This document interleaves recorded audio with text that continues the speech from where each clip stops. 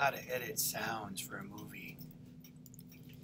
Open GarageBand, and right now it's going to say, and this is a newer version, so I can just say create whatever.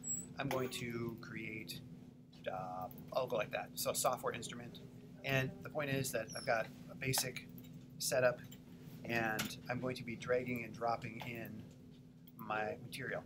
Now these four buttons at the very top here, I like to, if they're minimized, meaning they're lighter gray, then you got your basic screen.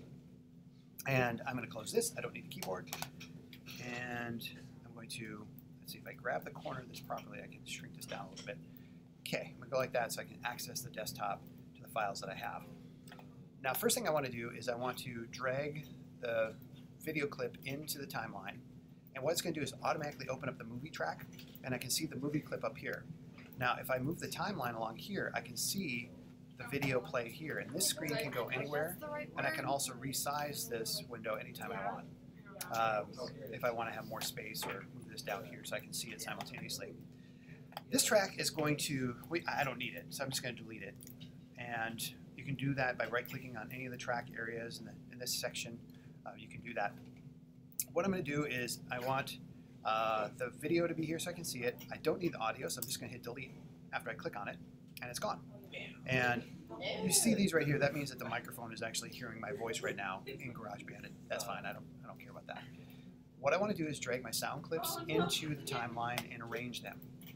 I'm going to grab a sound clip, and notice how I dragged it down in the open area here, and it automatically creates the right track that it needs for the sound to be played.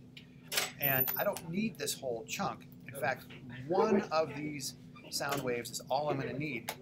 So what I'll do is I'll set, if I click right here underneath the numbers to place this right here, I type Command T, it does a cut. And so I click here, I delete that, and I'm going to go right here and Command T, and whoops, I have to select it, Command T, and then cut again, and I can say, okay, now this is my sound effect. I can zoom in if I want to get more precise. I can go in here and I can cut even more. Command T, and this is what you want to do, is spend your time being really precise. And oops, and click here again, Command T, click on it, delete. And so I'm stitching my sound effects in, and it can all be on the same line.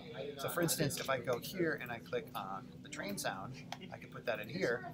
Now, if the train sound is going to be happening simultaneously as well as other things, then maybe I want this on its own track. I could, when I import it in, I think it's just the easiest way to do this is I take this, well, here, let's take the train sound, and drag it down here onto a new track. So this might be running underneath these sounds here. You can have as many tracks as you want. And when I play, they're all going to be playing simultaneously if they're lined up like this. Otherwise, I'll just have train sound, then I'll have this plus the train sound, and so on and so forth. And as you know, when I scrub, or as you're seeing as I scrub, you can see the video is moving. This is essentially it. Command T to cut, and zoom in and out here to get the material the way you want. And when we're all ready to export, we're going to go to File, Movie, and export audio to movie. And what that's going to do is save the file, again, the whole video movie clip with the new audio as a part of it. And I usually just put it on desktop and then I save it. That is the really basic way to do sound effects and sound within GarageBand. I'm going to show you one more thing in case you wanted to do this, and not for the particular sound effects project, but if you make a new track right here, there are a number of different options you can do. And the software instrument is where you can play the keyboard. And if I go to View, I can click on, oh, Notepad. That's where I can write notes. I didn't mean to open that up, so I'll close these down. Oops. Oh, look at me go crazy here.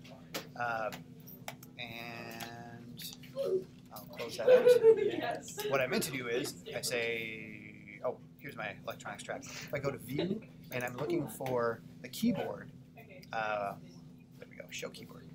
I can play notes, and if I want to then get new instruments down here, this is where I enter into what GarageBand has built in to create other musical elements. And you can change the instruments to whatever you want.